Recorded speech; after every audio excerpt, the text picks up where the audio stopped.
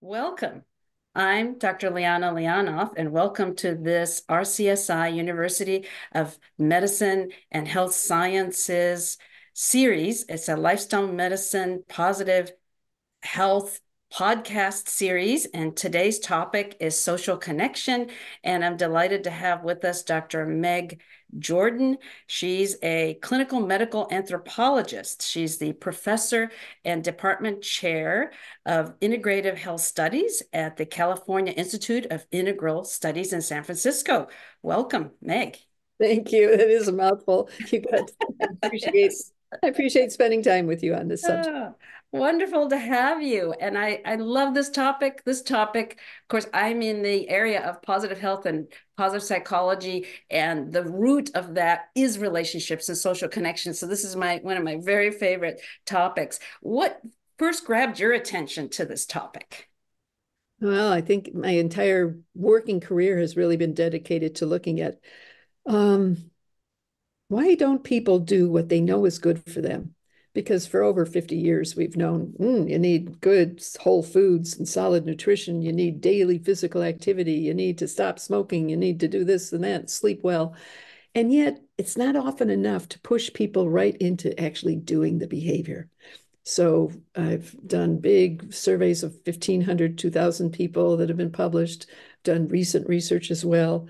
And what keeps coming up for me is that 1 out of 4 will always say, well, the data was enough to convince me. Therefore, I followed through with all those health behaviors. But 3 out of 4 were saying something like, no, my family doesn't do it. I was never did it. I don't have a group to do it. I'm intimidated at fitness clubs. I don't feel like I feel safe with all that material. They needed some element of social cohesion. And this completely clicked for me as a medical anthropologist because we know from studying Homo erectus to Homo sapien that niches of humans did not survive unless they were in groups of 8 to 15. There wasn't enough of somebody to keep the fire burning and somebody to wipe the baby's butt and somebody to ward off the tiger. So our entire neurophysiology, our hormonal tree network, our prefrontal cortex, everything evolved in a social group, a social setting. Very fascinating, not just for humans, but for all the higher mammals. This has been found. And then it was, if I can introduce this kind of element of, do you feel safe? Do you feel acknowledged? Do you feel valued? Do you have a sense of belonging?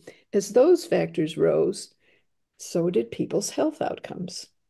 So we're getting more and more research saying the power of social connection is undeniable as it relates to healthier lives. It's pretty fun.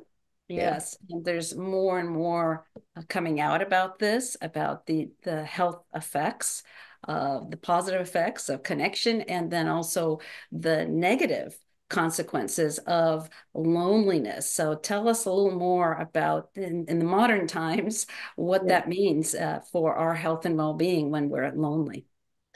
Oh boy. I have to credit the UK for a lot of this. They established the first real office of loneliness. It was pretty amazing. And they did it even before COVID.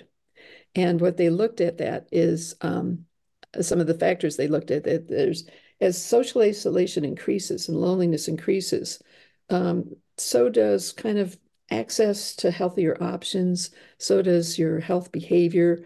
You start to even have more depression, anxiety that also decreases any chance you have of adopting healthy habits. Sometimes you get too isolated, income goes down, expenses go up. I mean, there was multiple factors in every single dimension of well-being that was studied with this. And I kind of saw it firsthand too. I'm also an RN and was a cardiac care unit nurse and then a cardiac rehab supervisor. And we saw this in some of our cardiac patients that were just struggling with a divorce and new loneliness and being isolated and ostracized from family members. And they would have a massive heart attack when their cholesterol was okay, their blood pressure was okay. We just couldn't piece together enough of the biophysical data to understand what this heart attack was all about. Well, the Japanese came up with a good word for it too, in their linguistic understanding of the crush of the broken heart, the crush of the lonely heart. Again, something about that whole neurophysiology of the heart and its message is just squeezing shut with a cardiac event that was disabling. Yeah. So I think the research, like you just said, is going to keep pouring in. Yeah. Yeah. And one question that often comes up, it'd be great to clarify, is we've been talking about loneliness. What is the difference between isolation and loneliness? Right.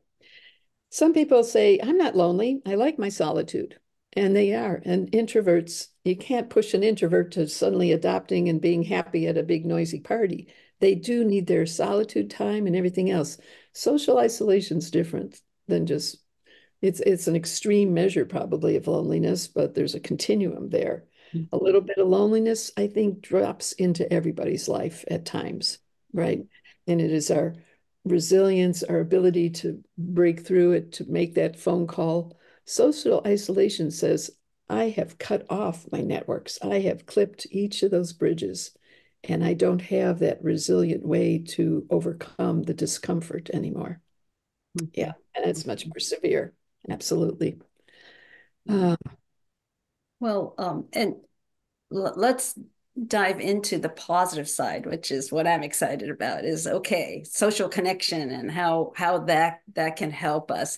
Can you share a little bit about the what science is showing between social connection and positive emotions, engagement in life purpose and meaning, how all that kind of comes together? it all comes together. That's the best thing to say right there. It's so fun to see how science has tracked this over the years, and Europeans will really understand this, and people throughout the UK. And I think that there was a guy named Harry Harlow. Do you remember your early psych studies? And Harry Harlow was a psychologist who was studying baby rhesus monkeys. And this was way back in the 60s, 80 years ago, right? So he was looking at how you could take a baby rhesus monkey and absolutely put him in a little cage with nothing but a bottle, or give him a chance to be in a cage with a warm, fuzzy monkey, mother-like monkey to hold, but she didn't have a bottle. These monkeys would prefer the warm, fuzzy mother versus the one with the bottle. They would starve themselves. Would never be allowed today. It was be animal cruelty. They would starve themselves in order to not deny themselves of the comfort of a caretaker. So from there, we advanced to even looking at the first studies after World War II, of mass amount of children that were dislodged from homes and sent up all over the place, and what was happening with their own survival and ensuing high rates of chronic disorders and ailments. And that led to Bowlby's and Ainsworth's work on attachment theory, and eventually major, huge studies in the US by Kaiser and CDC, Kaiser Permanente, that looked at adverse childhood events.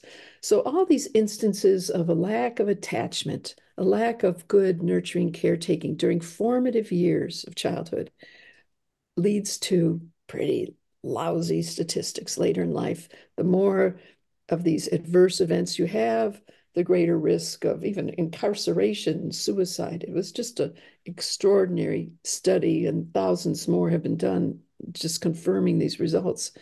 The good news is that we have learned how to take even those adverse events, even the lack of supportive attachment in the early years, and through certain self-soothing practices and working with a caring coach or a caring therapist or a caring best friend, how to actually feel safe in relationship again, how to feel valued and seen and a sense of belonging, and how that affects blood pressure, heart rate, lung volume, capacities, functional ability, affects the ability to ward off cognitive decline.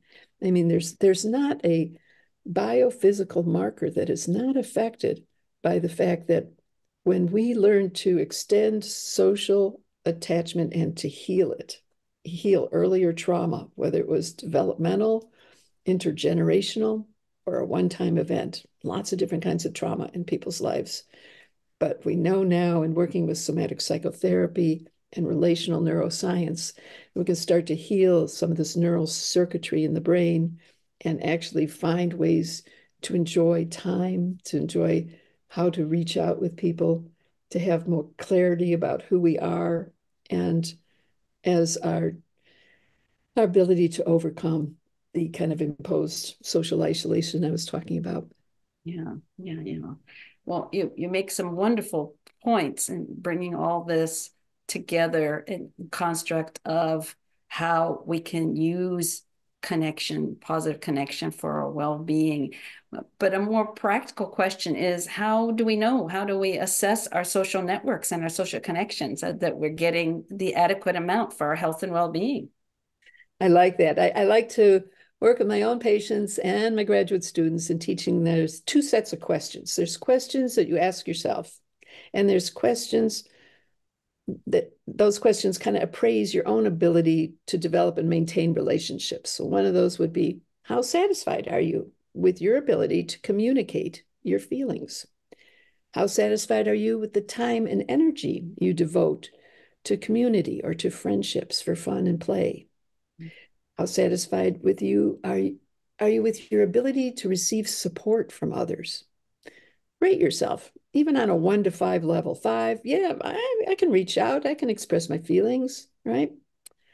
But then practice some self-soothing behaviors, whether it's meditation or time in nature or walks with a close friend, somebody you truly trust.